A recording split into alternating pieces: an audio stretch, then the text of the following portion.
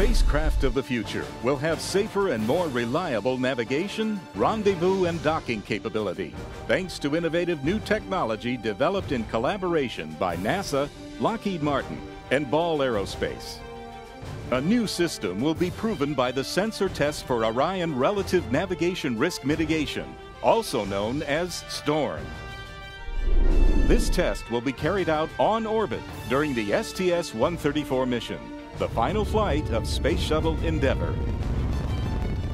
The STORRM flight test will demonstrate the first U.S.-developed, highly reliable navigation sensor called the Vision Navigation Sensor, or VNS, designed expressly for America's next-generation spacecraft, such as the Orion Crew Exploration Vehicle.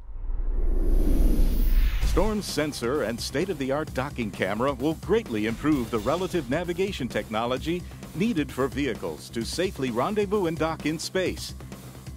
On Flight Day 13 of STS-134, STORRM capabilities will be put to the test during an unprecedented on-orbit maneuver piloted by Commander Mark Kelly. Once we undock and separate from space station, we'll do a re-rendezvous on a different kind of profile that's optimized to gather more STORRM data and be somewhat more similar to what Orion would do during a space station approach. The STORRM test flight represents an iconic moment in history as it ties together 3 generations of NASA's human spaceflight programs. This is the first and only time the Space Shuttle, International Space Station, and Orion will be able to collaborate on orbit.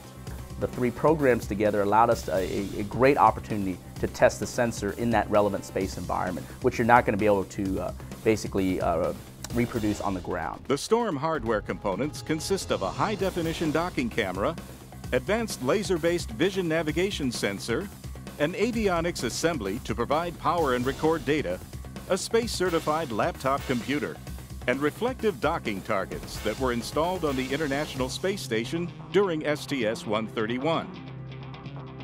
Acting as the eyes of the spacecraft, the STORRM system will demonstrate the capability to automatically seek out a docking target and define a safe path for the vehicle to rendezvous and dock. The retroreflectors on the space station docking target reflect the light from the vision navigation sensor laser beam to provide accurate range and relative position measurements.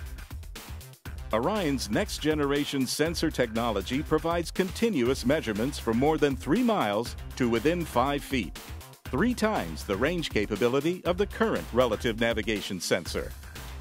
This sensor technology can also be used to help those of us here on Earth.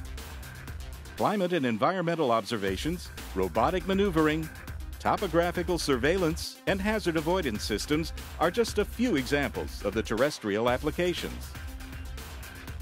The Orion spacecraft's innovative sensor technology will significantly improve astronaut crew safety for future human spaceflight